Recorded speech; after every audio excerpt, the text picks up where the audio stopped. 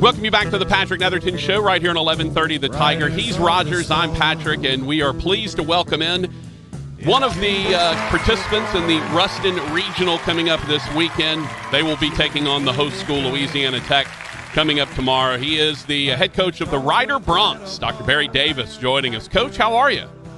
I'm doing fine. How are you doing? I'm great. Kind of walk me through the idea when you saw your name pop up. Obviously, you knew you were going to be in the tournament. Give me some idea of kind of what you thought when you see, okay, there's Louisiana Tech, NC State, yourselves, Alabama. Kind of what did you think when you saw that pop up? Well, we had been projected, by all these so-called experts where we were going to go. Knoxville was one, Eugene, Oregon was one. I thought maybe East Carolina, these are proximity, places, although Oregon's not. But we thought, we'd kind of hang around on the East Coast because of travel and that type of thing. But when Louisiana Tech came up and then our name popped up, one, we were surprised. Two, we were very excited because, it's just exciting to see your name come up in nationally in front of everyone. And I think it's just a new place, a great experience to go to an area of the country that you've never been. I know how good Louisiana Tech is. I follow baseball pretty closely, and I know they've been ranked, for most of the year. So I knew that it was a great place to go, a great program that we're going to compete against, and all those things kind of run through your mind. And then, of course, you start turning your attention to how we're going to get there, and start preparing for the team, and that type of thing. All fun stuff. Very exciting.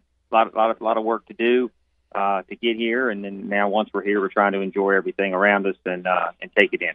You had a bit of an unusual route in that, for those of us that are in the South, we're used to the SEC tournament, right? It's one single elimination game for the lower seeds, and then you're into the double elimination portion of the bracket.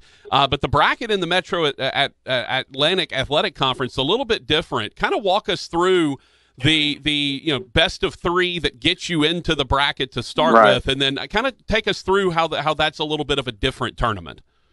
Well, the season started, it started differently, different for the MAAC, as opposed to any other conference. I think maybe the Big Ten was very similar. We only played conference games. We did not play a game until March 20th, which is unusual. I mean, normally we had played, a month or 5 weeks in advance. So we didn't play our first game until March 20th. We played 4 games on a weekend. I think probably 2 weekends into the season, the conference administrators started to see there was going to be some inequities. Some teams weren't playing. Marist, for instance, did not play for literally a month. And they're a very good program. And so I think they put their heads together and came up with a plan. We eliminated the last weekend of the season, so we took a 40-game schedule and reduced it to a 36-game schedule. And what that did was it provided that extra week to play that first round to take a top 8 instead of the top originally that was designed to take a top 4. So now the top 8, because of the inequities in the schedule now, it gives a team, a chance to get in the playoffs. So I thought that was a fair thing to do. And one of the odd things, and it really played to our advantage, is the only tiebreaker was wins. It didn't matter how many losses you had. It was all based on wins. So if you look at our conference schedule, our conference record, we were 18-16. Some other teams had 17 wins, but they had better percentages because they played less games. They were kind of rewarded for playing games as opposed to punished for not playing as many. Right. So we got in as the 3 seed, based on 18 wins versus 17. But our percentage was certainly not top 3. It was like 6. So that helped. So then the first round is 1 to 8, 2 to 7, 3 to 6, 4 to 5. Highest seeded winner gets to host. Well, Fairfield was the host. And the number 2 seed was Monmouth, and we were the 3, and then the number 4 seed, Canisius. So it played out, as people would say, chalk, 1, 2, 3, 4, and then of course we all went to Fairfield and played in our normal 4-team double elimination tournament that most people are familiar with, which is what we'll play in this weekend. It's interesting because obviously the MAAC, everyone knows about Fairfield, right? That's they're kind of the story. They went undefeated for such a long time. And that's kind of the story everyone seems to know about. Do you think that maybe people underappreciate the level of baseball that's in your league? Because obviously Canisius can play, Monmouth can play, you guys can play. You obviously have teams that have the ability there. Do you think Fairfield maybe overshadowed everyone a bit this year? Well, I mean, we went to play Fairfield early April. They were, I don't know exactly what they were. They were undefeated. We were 10-4 and feeling pretty good about ourselves. I think there was something like 16-0, 18-0, and very quickly we could see that they were an elite program or elite team in our league. I mean, the pitching was there, the hitting was there. They were solid defensively. I just felt like they were very good in all phases. Now, do they compare? Does the MAAC compare to the ACC? To the Big 12, the Pac-12, the SEC? No, we don't have the resources. We don't have the depth. We do have good players. Do we have enough to compete on a national level? On occasion. I can't say that every year, but I will say this, that all of our teams do play competitive schedules early in the season, February, March, and it does not surprise me when a team, defeats a major Power Five. I mean, last year, Niagara, who finished sixth in our league this year, last year, in the COVID year, they're opener. I mean, and you got to think now, Niagara's in Niagara Falls, New York. Mm-hmm. They beat Florida State and 1-0 the first game. So, I mean, it's one game. Florida State certainly took care of business the next two games. But my point is, on any single day, any one day, the MAAC level pitchers can compete with the bigger schools. We just don't have it. The margin of error is a little smaller. We can't throw two balls away, walk three guys, strike out 12 times. We can't do that consistently and be able to match up. I think that's where the inequities come, or the difference in conferences. But the MAAC is a good league. It's getting better.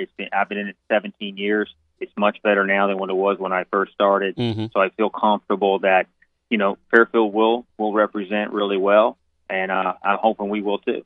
Talking to Ryder Bronc head coach Barry Davis. I'm curious I mentioned, we're here in the South, right? So we're used to LSU baseball, Louisiana Tech, Northwestern State, McNeese, all of these schools down here in Louisiana. And we're used to seeing northern teams and Midwest teams travel to the South for early season home action. I'm curious, when you set up a schedule, because of you're playing a spring sport up in the Northeast, you're in New Jersey, tell me about setting up a schedule in the early going, knowing that you're not going to have necessarily a lot of outdoor practice days early on, and that's the reason why a lot of your teams travel to the South to get early games in. Well, I think my philosophy has always been, play the best team that you can, to prepare yourself for your conference season. Don't get too enamored or too upset over your overall record at the beginning of the season. And when I first began at Ryder, I thought it was important for us to get wins. It didn't matter who we were playing. Try to schedule properly where we could get some, I wouldn't say easy wins, but games and programs that we knew we could compete with right at the level of talent that we had. So in 2007, we defeated Washington State, which was a big win for us. So you start putting those types of wins together. 2008, we started to schedule some. We added some weak. Let's put it this way: we played a weaker team early, and we get off to a 4-0 start. And I think that was important for our guys to build confidence, to show that in the recruiting base that hey, we have a good record. But as we got better, we started to schedule better. And then if you go back and look at our history, you'll see pockets of years where we'll go play an SEC or an ACC school. 2010, 2011, 2013, we went to South Carolina. 2015, we played Virginia Tech. We played Campbell. We played St. John's, Kent State, Duke. We knew what the level of team we had. So we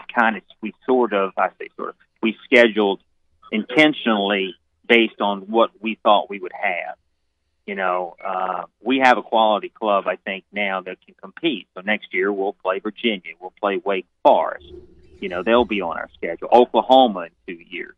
But you don't have a very good schedule. You don't have a very good deep team or a young team, then you have to schedule appropriately. Mm-hmm. But the best competition, you play the best teams, the best teams that you can, the tougher teams, and also the environment. This is one of the disadvantages we have this weekend, I think. Normally, we've played early in February and March against a tougher opponent that maybe has a bigger stadium, that maybe has a big crowd. Mm-hmm. We haven't done that. This is our first non-conference game of the year. But to answer your question is, I think you schedule the opponents that you think will get your team ready to play in the conference. And that's what we try to do. So, and we also try to schedule based on what we think will be. We certainly don't want to go and play Power Fives week in and week out if we don't have a team that can compete. That's not going to do you any good. You want to be in games that you can compete in. So it's always good to have maybe one or two of those on there. Yeah. But don't overdo it. Don't overdo it and put yourself, get your kids thinking they can't win. But so it's a kind of a balancing act. You got to take it year to year. But with the problem is you got to do these things 2, 3, 4 years in advance. Yeah. So sometimes you got to guess right. And if you do long weekends.